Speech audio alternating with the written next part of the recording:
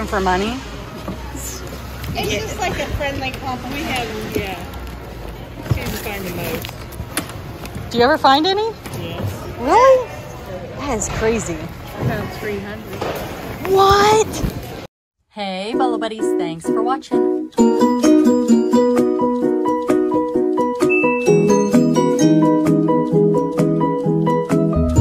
Full-time reseller.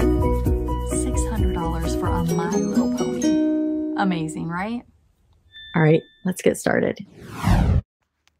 All right, Bolo Buddies, are you ready to hit the bins? Super excited, loving this, and we are going to see what we can find today.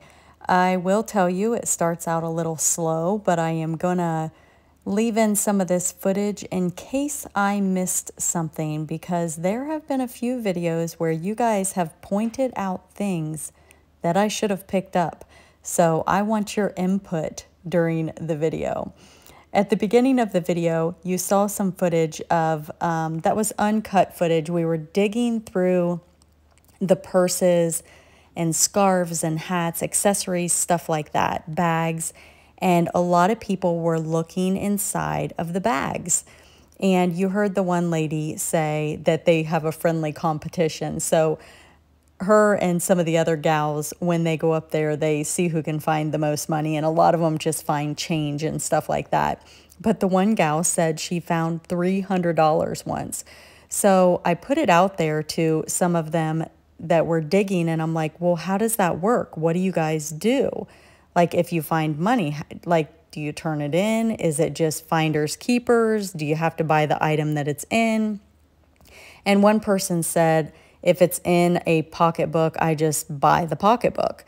So that makes sense. But are there rules for finding money at the bins? Like, what are the rules? Does anybody know?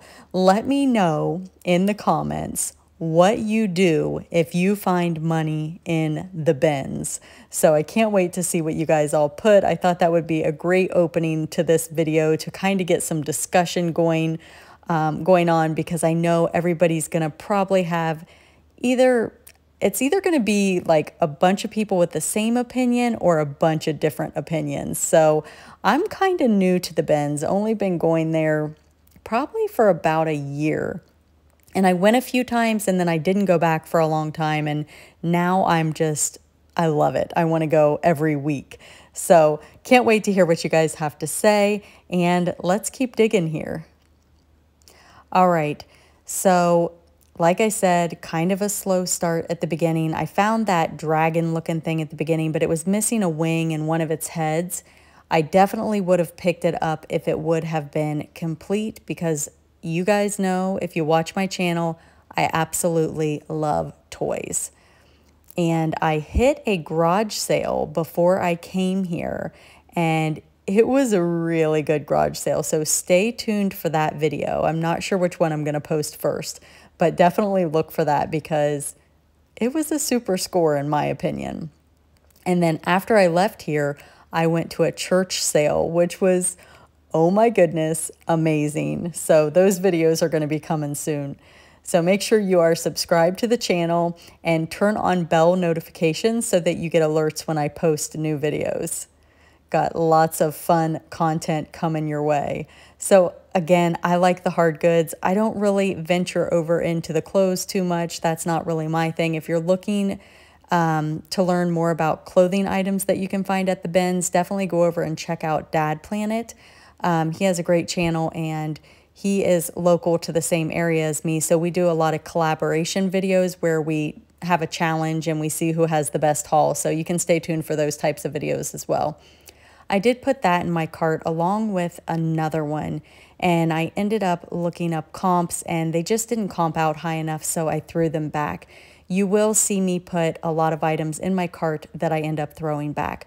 The reason I'm looking at those is tampons and pads that are vintage can be a big money bolo. A lot of times TV shows and stuff like that want those items to be in the movies. And then I also feel like maybe sometimes people want them for like maybe it's their favorite and they can't find them anymore. Maybe not for the really old ones, but maybe just something that's discontinued. So it's a good idea to always look up comps. All right, this right here is an Imaginext vehicle.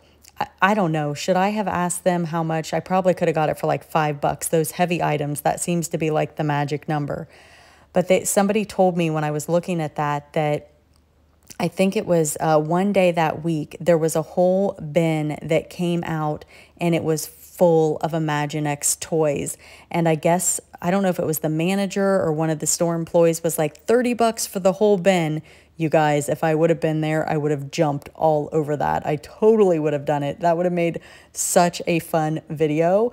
But I wasn't there. And I don't even know for certain exactly if that's exactly how it went down, but that's what I was told. So I'm inclined to believe it. So how cool would that have been? I do pick up kids' DVDs if they are sealed. Now, actually, a viewer of mine just handed me that item. She knows that I like to sell Fisher Price items and I like to sell toys. So that was really sweet of her. And what's cool about that is I got a video over on my reseller testing Bolo products that shows how it works, but I also cleaned it up in a special way with a special product I use, and I made a video about that also. So I ended up using that item in 3 different videos, so that's pretty cool. You did see the Paw Patrol item. I pick up Paw Patrol whenever I see it. Typically, it's going to be a bread and butter item, but people are looking for it. Some of the vehicles, especially like the Sea Patrol, some of the ones that are harder to find can go for more. And I do find one coming up soon that is more of a hard to find item, especially the little character, the figure. And we'll talk about that. This is just a little Mega Bloks Halo figure. I picked up those stickers. I've told you guys before, when I find sealed stickers at the bins, I always grab them, I collect them, and I just hang on to them, and I will list them eventually, probably in small lots, unless they are something special. Some of the vintage sticker sheets can go for big money. This is a PJ Masks vehicle, no character, so just going to be a bread and butter item there. I think that was Baby Einstein. If I can find a bunch of Baby Einstein, like the DVDs or the CDs, I will lot those up. This here, I don't know. You guys let me know if I should have got this. I think it's definitely vintage. So I think that's like if you go to like a picnic or an outside catered event, they will put those nets over the food to keep the flies off of the food. I feel like maybe I should have got that. Was that a missed opportunity? Let me know what you think in the comments. All right, I did pick up this, and this is a bread and butter Bolo, but I have sold those before. It's the little purple monkey. There's also a couple other characters that are a part of that set. So I always pick those up when I see them. If I have more than one listed, it's really, I just change the quantity as long as the condition is the same. I think there's a dog and and a frog maybe? A dog, a frog, and a monkey. I think that's what it is. All right, it rattles too, by the way. Now, I did pick these up, and I found quite a few of them. I ended up putting them all back. They were, I think, magic tricks or something, VHS. So here's an example of an item that I already have listed in my eBay store. Good condition. All I had to do was change the quantity, so I definitely threw the little Mickey Mouse in my cart. These VHS I'm throwing in my cart, but I end up throwing back into the bins. This stuff was here the last time I was there. Nobody is grabbing this stuff. I wonder how long they're going to leave it out there. I don't know. I did see somebody that they had, I don't know if it was like a funeral home or I feel like it was some type of place like that. And they were picking up like trees. So that was interesting. Okay. This is a vintage Fisher Price schoolhouse. I ended up getting that for $2. All of the things inside of it is what I was really looking to get. The schoolhouse had some damage to it, so I decided to just donate that and sell the accessories inside. Now, I did not find all the letters and all of the numbers, but I did find some of them. And you guys, those sold within like 24 hours. They are marked and labeled Fisher Price as you saw in the picture. So if you see those are definitely a good pickup. Right here, this vehicle is broken. The back part is supposed to clamp up and stay, but it doesn't. But that little minifigure is a hard to find figure, so I am selling them separate. I'm going to sell the vehicle broken and sell the figure separate. And we're just going to see what happens. I know I can sell the figure, so it was definitely still a good buy. I did not know it was broken when I was there, but probably still would have picked it up. If you pop the front wheel up, it can still be played with just fine. All right. Had a little bunch of stuff all right there at one time, and then you don't find anything for a while, and then you find a bunch of stuff. So the Benz is definitely an interesting, it's always interesting. It's so exciting just to see what you're going to find. Let me know down in the comments, what is the best thing you've ever found at the Goodwill Benz? All right. That little train I threw in my cart, that's just going to be loaded up with other trains and stuff. That was a Paw Patrol vehicle. Again, I'm going to pick those up every time. I do have a bunch of characters somewhere in my house that I could have added to those, but I didn't want to go digging for them. So some of them I listed with the character if I found it, and if not, I just listed the vehicles separately.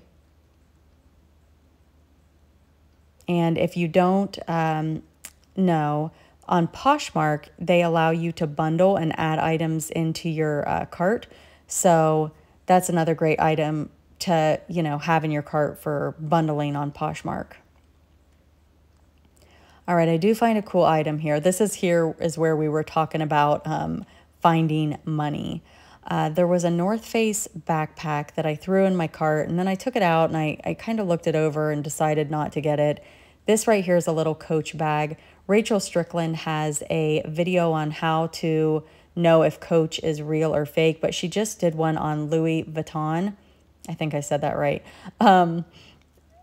And she literally rips these purses apart and shows you every detail of how to know if they are fake or real. So if you guys are interested in getting into higher end, like Louis Vuitton and Coach isn't it's super high end, but Coach is faked a lot.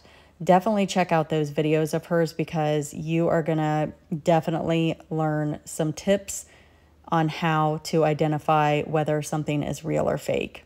And I was actually talking to somebody I was digging with. They asked about a Michael Kors purse, and she doesn't have a video on that, but I definitely referred them over to her channel because she knows her stuff when it comes to knowing if bags are real or fake. I've sent her photos before. I'm like, what do you think about this? So she's really great, and she has an awesome reseller channel. That's not all she does. She's a Bolo finder and super, super great content on her channel. So I highly recommend her channel. Okay, here was where we were talking about the finding money. I just pulled some of the raw footage from here and put it at the beginning. I thought that was super fun hearing them talk about that. And I was like, no way. So there is something. So right now I wear like a fanny pack. It's like a really, I hide it under my shirt, but it makes my shirt look lumpy. And I'm like, I have got to do something different here. And look what I find. I find this awesome bag and it goes over my shoulder. And I'm like, I am totally keeping this. I am not wearing this fanny pack. Oh, so next time you guys see me at the Benz, I will be wearing that Lands' End little, I think it was Lands' End backpack thing. I did pick up this hat. I have had an offer on it. I did not accept the offer. I'm going to wait and see if I can get another offer. I did find 2 of those, so it is a quantity 2, and I definitely think those are going to sell. They've got the vintage advertising on them. This one right here, I wish I would have gotten this one now, but if I remember correctly, it had some damage or something. There was a reason I put it back down, but I think that might have been a radio station. So this one says Hearts and Wendy's and Big Bear, so just some vintage advertising, super cool. And again, yeah, that one I think was a little damaged. But maybe I should have got it. I don't know. They're cool, fun hats, you know, that people can wear in the winter. All right, so the reason I was telling you the fanny pack story, we'll get to that. This one I think also was damaged, but look how cool that Secret Santa patch is. That was cool. And we were doing a lot of talking here. Me and some of the ladies, we were chit-chatting about the stuff we were finding. I know a lot of people say that their bins, people are aggressive and mean, and oh my goodness, everybody has been so awesome that I have met, and it's just been really, really fun shopping with people. I did put this in my cart, but there's the fanny pack. Wait until you see this. Look, it's Michelle Obama. She threw it over to me like, here you go, here's a fanny pack. I did not buy the fanny pack. But yeah, we were trying to figure out what was going on there. Like, how funny is that? Would you have bought the fanny pack? Maybe I should have bought it to sell. I don't know. Here's another fanny pack. It was like Fanny Pack City. So the reason I like a fanny pack is because I can be hands-free. So I don't have to worry about a purse and, you know, it's just easy. This right here, I think came as like a subscription box type deal. It was in nice condition. Maybe I should have gotten it. I don't know. But I've heard people say that sometimes you can get Veros for stuff like that. I don't know. I think that was Panama Jack. I did put that in my cart. I think I looked up comps. I don't think I could find anything really comparable to it. So I ended up throwing it back in. What would you guys have done? Would you guys have grabbed the Panama Jack hat? I've done pretty good with some straw hats.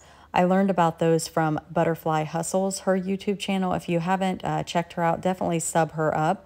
But she would talk about straw, I think it's raffia, I'm not sure if I'm saying that right, hats. And after I saw it on her channel, I started finding them everywhere. And I have made so much money off of those hats, but I didn't know. So I definitely learned that from her. She gets all the credit. This thing right here is a Bolo. Unfortunately, when I powered it on, I couldn't get the vibration mode to stay on. It would like come on and then shut off. So maybe I didn't charge it long enough. I don't know. But I'm just going to sell the accessories. I figured I can make my money back doing that. And it is what it is. I was kind of excited, honestly, when I found it. I was like, yes, it had everything in there. It looks like it has never been used, and womp womp, didn't work. So, all right. I thought I was going to have like a really great thumbnail for the video, but nope.